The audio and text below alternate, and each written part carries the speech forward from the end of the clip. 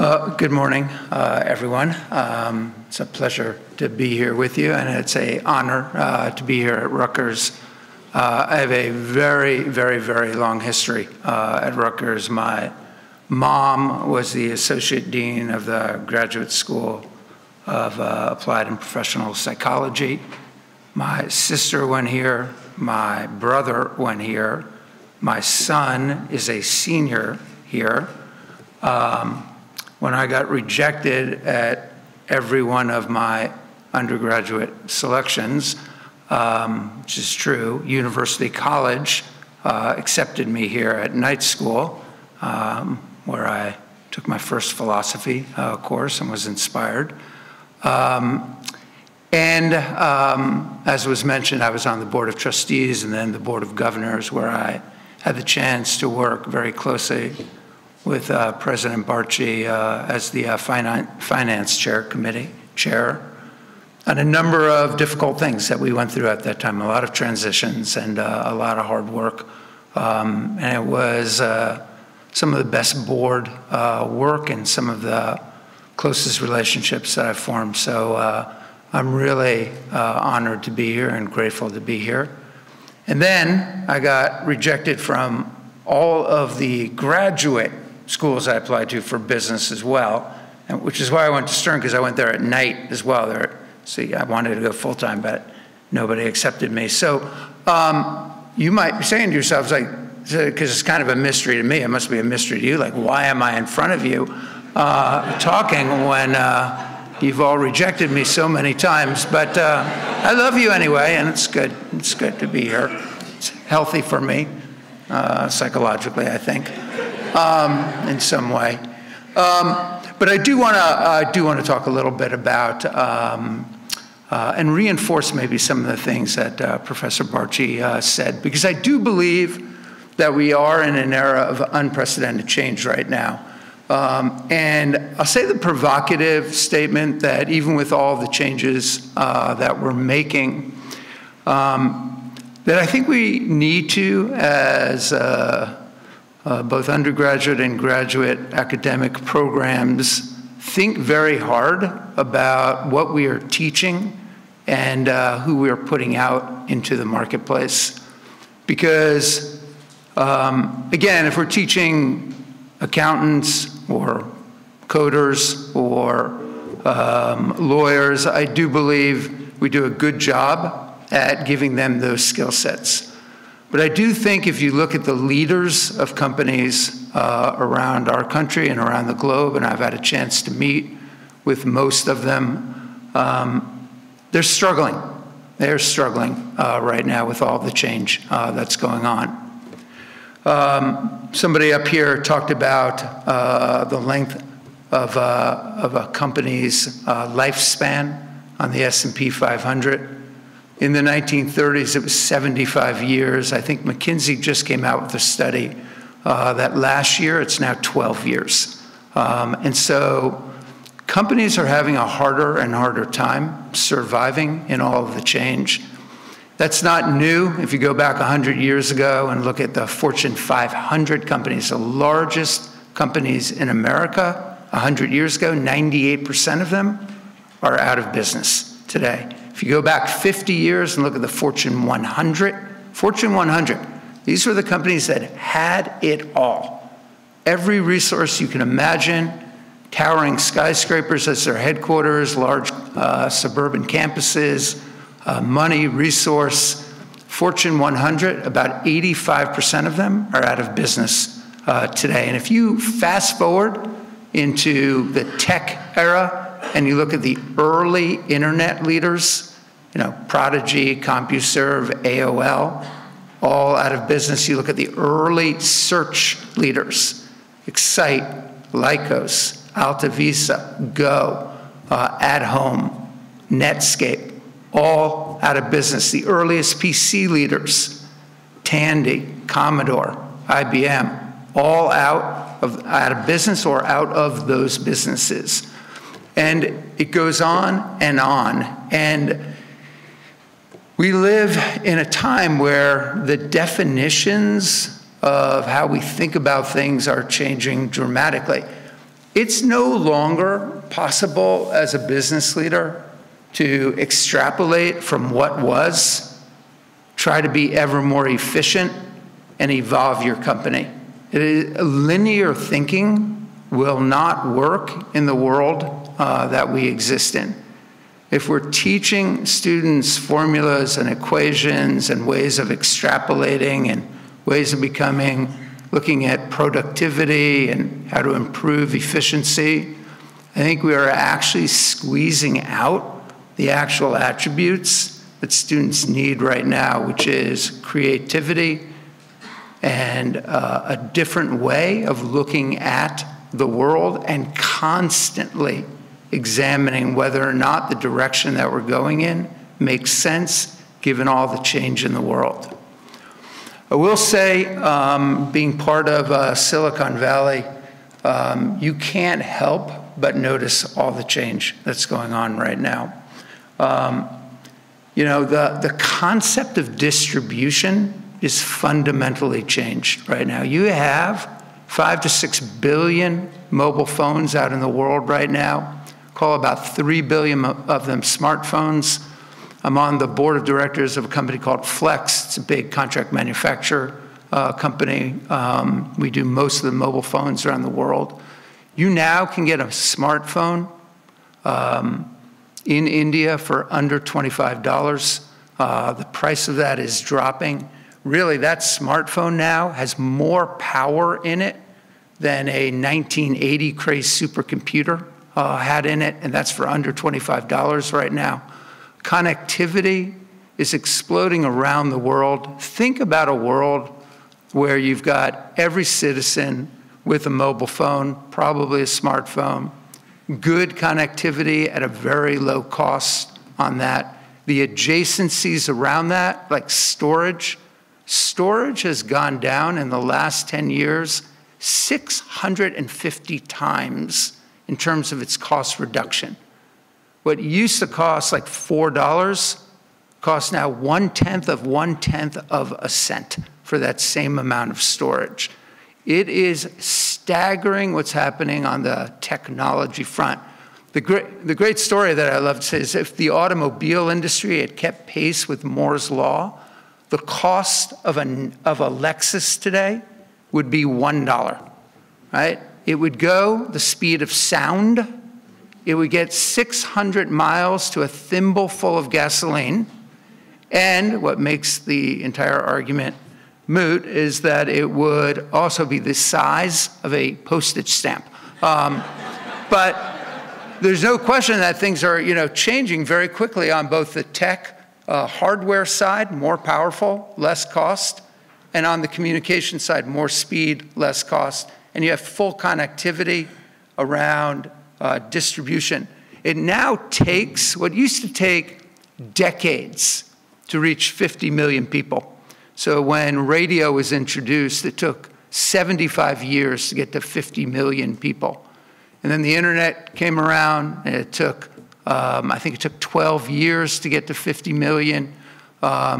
You've got each technology less and less. When Apple put out their first phone, it took them 2 quarters to get to 50 million subscribers. So the pace of scale is changing dramatically from decades to years to quarters right now, because you have built-in distribution models that change everything. And the cost to get there is so small. It's so small. You basically do everything through server farms and the cloud, and you really don't have to invest a lot.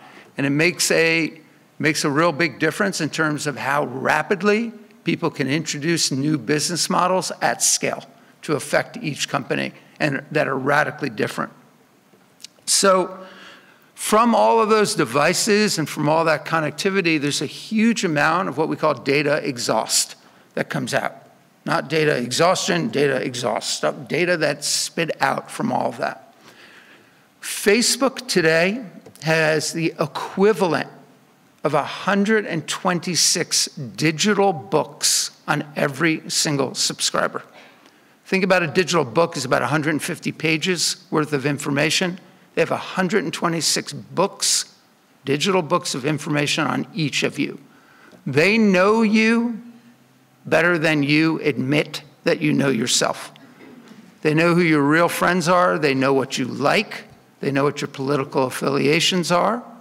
They know all of the intimate things about you. They know if you think you're sick, whether you are sick.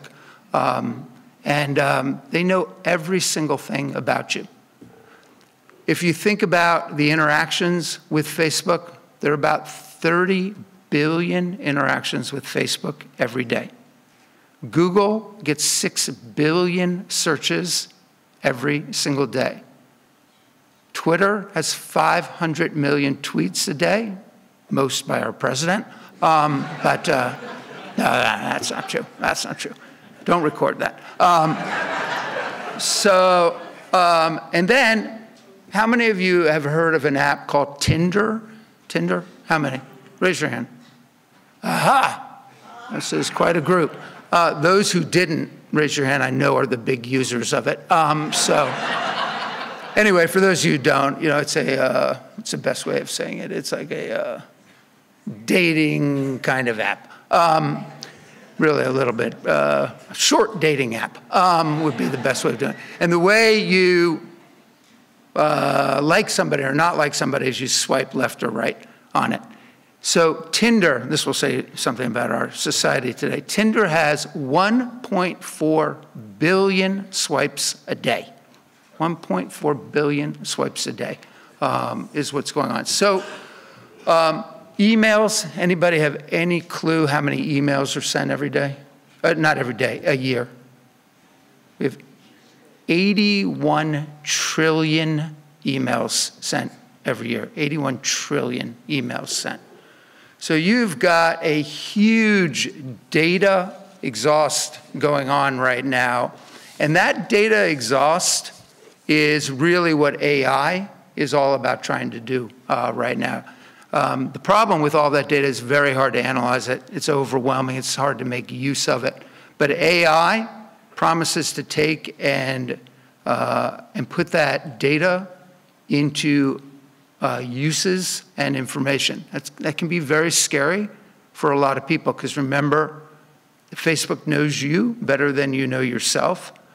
Google probably knows you better than you know yourself.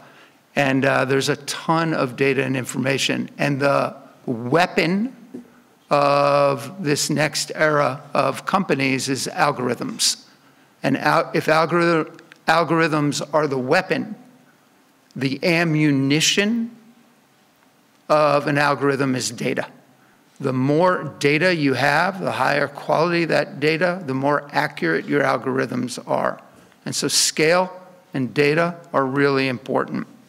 And if you throw in on top of that cybersecurity as a giant risk, just to give you a quick, I'm also chairman of the board of Symantec, which is the largest cybersecurity software company in the world. The consumer identity is stolen every 2 seconds. Every quarter, 750 million new websites are put up on the web, of which 74% are there for less than 24 hours before they can become categorized, really all containing malware or spear phishing attacks to try and entrap you in some way, shape, form, or another. Over 400 million pieces of malware introduced last year. We have a saying in the cybersecurity business that there are 2 types of companies, those who have been hacked and those who do not know they've been hacked. And the average American business gets attacked 4 million times a year. The average financial institution like a PayPal, we get attacked over 1 billion times a year, over 1 billion times a year.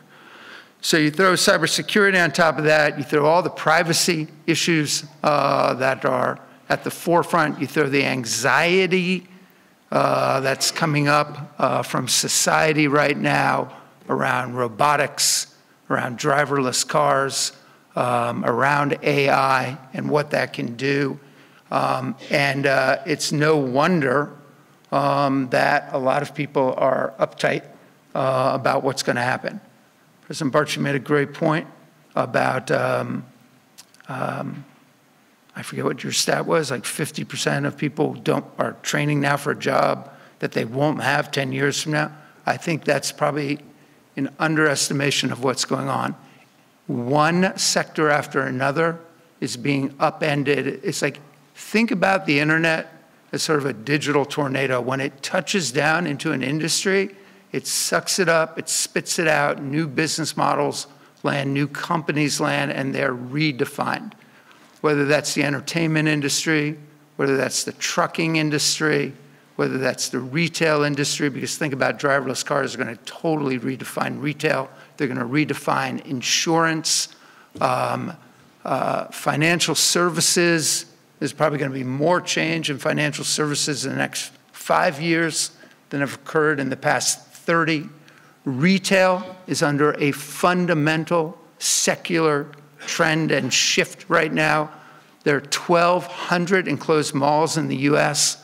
A third of them are dead or dying right now. You look at retail sector, left and right, on average over the last 10 years, its market cap is down by 40%. In that same 10 years, Amazon's market cap is up by 2,400%. There is one retailer after another going out of business. They have to totally redefine their business models. It's based on mobile, and it's blurring the distinction between online and offline. It's algorithms that are driving that. You go to a store in China, there are no shopping carts anymore. You just go, you tap, you scan, it's delivered to your house. It's seamless between online and offline.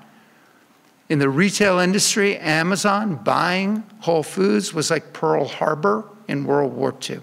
It's like you knew it was happening, but you always thought online and offline were separate. They aren't anymore. Online and offline are coming together in a seamless experience, and it will redefine retail and the jobs that are there. So I look across society right now, and I see fundamental change going on and a lot of anxiety that's going on.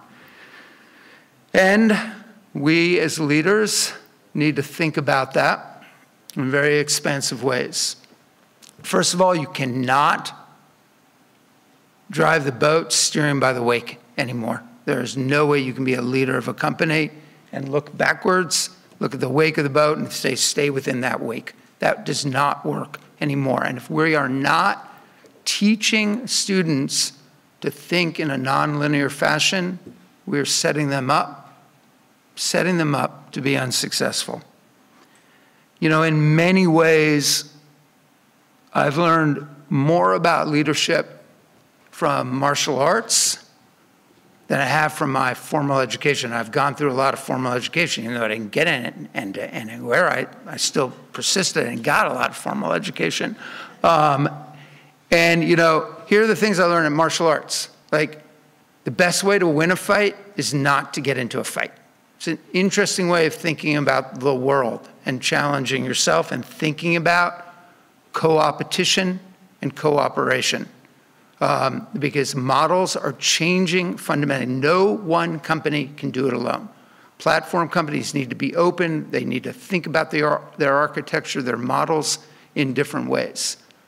Second thing I learned in martial arts is, I do this Israeli weird kind of martial arts, and one of their big things is every bullet has a home, which basically means do not waste your time just firing indiscriminately. You need to have a game plan that you're going in, and you need to put your resources against fewer things than more things.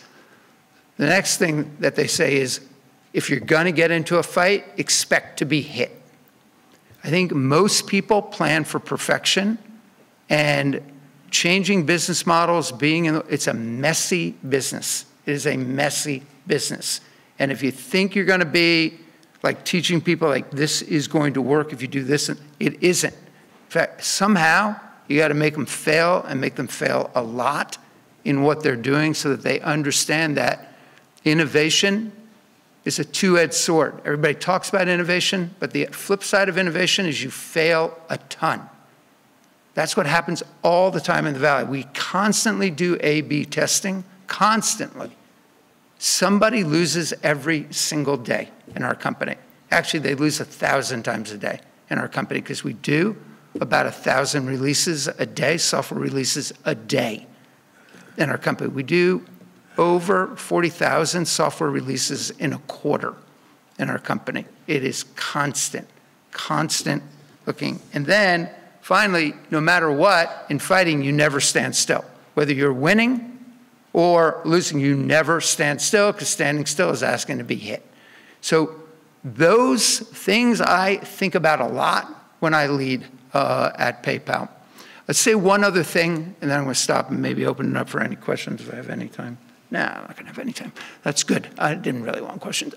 So one other thing that leaders now, there's no way of escaping our moral obligation as leaders of companies to engage in the political and the cultural landscape that's happening right now. There's no way out of it at all. If you're going to be a great company, you actually have to have a vision and a mission that attracts great people. It's got to be meaningful. It's got to actually make a difference somewhere in the world. And you have to have values that reflect that.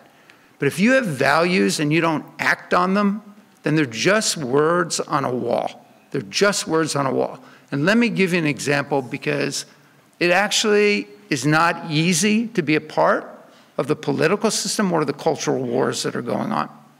At PayPal, our mission is democratizing financial services. And democratizing financial services is basically saying that we believe that managing and moving money is a right for every citizen and not a privilege for the affluent. It's a very inclusive statement and vision. And so obviously, one of our big values is inclusion as a company. When North Carolina passed its HB2 bill, which allowed for the discrimination against peoples for their sexual orientation or sexual identity, we had just announced with the governor 2 weeks before that we were going to build a big center in Charlottesville, and we were going to put 400 to 600 people in there, generate about $200 million for the economy in North Carolina.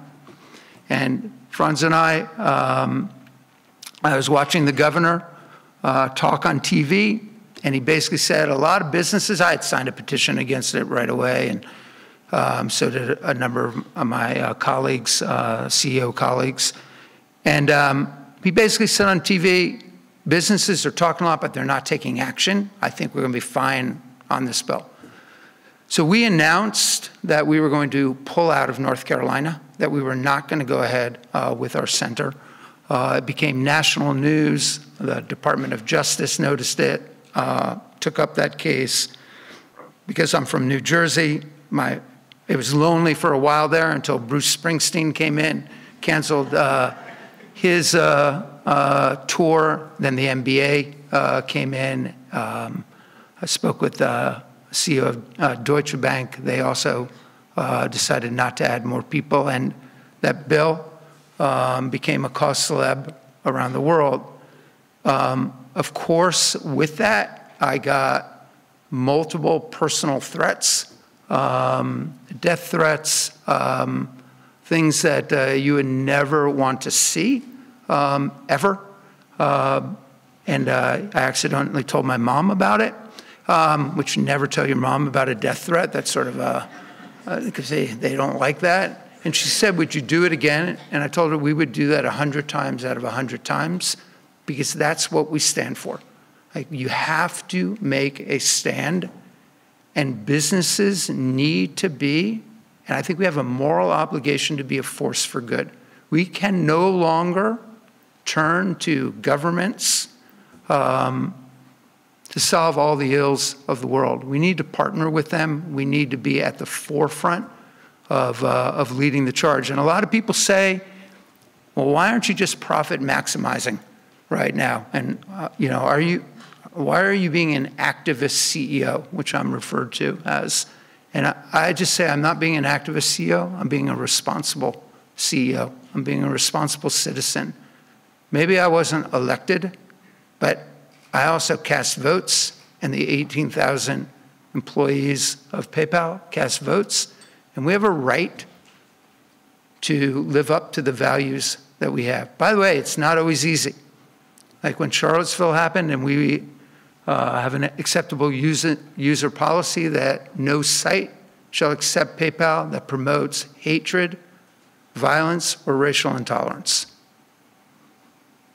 So you'd think it'd be easy to shut down Nazi sites or KKK sites without too much blowback on that, but it's not. You get a ton of pushback. And we take it very, very seriously. We have a team of people that pour through any questionable website, and we don't always agree with a lot of companies that we have a lot in common with from a value perspective, like Southern Poverty Law Center and others. We research every single thing to try and make that delineation between freedom of speech and hate. And it's hard. It's hard. And we try our best to get it right. And you might say, well, what makes us an arbiter of that? Well, we have to figure out what we support and what we don't as a company. And we work hard at it every single day. But those cultural wars are out there. The day that I had dinner with the President of the United States, not President Barchi, I was on CNN denouncing the immigration bill. It was a very uncomfortable dinner. But I felt that was unconstitutional. And so I think what I'm saying about being a CEO and being a leader and what we're trying to develop from all of you coming into this as leaders of the next generation of our country and around the world is we need to think about the skill sets that those leaders need. They're very, very different than what they were before. The pace of change is extraordinary. The pressures on you are extraordinary. You still have quarterly earnings. You still have all those things that go on. I'm talking about things that go way beyond that, way beyond that. It is the ability to challenge your business models, to redefine what your mission is, and be a leader in a national environment, because you have to fight back against nationalism, against restriction of trade, against a number of things that are important, I think, to our world. And I just would end by saying I travel around the world. And I just got back from China. I was walking on the Bund, which is in Shanghai, right on the water. And I was walking along there, and there were kids taking selfies and goofing around, and parents with their arms around their kids and trying to take pictures together. And it struck me how similar that same scene would have been walking down, the West Side Highway in the Hudson. I think we have more in common than, and share a lot of values across the world. And I think ways of bringing us together, making technology a driving force for inclusion and benefit is something that we all need to work hard on and figure out how we do so that it doesn't become this divisive force, and then we can use it in ways that we can all be proud of. So anyway, thank you for your time. I appreciate it, and I wish you the best of luck in the rest of the conference. Thank you.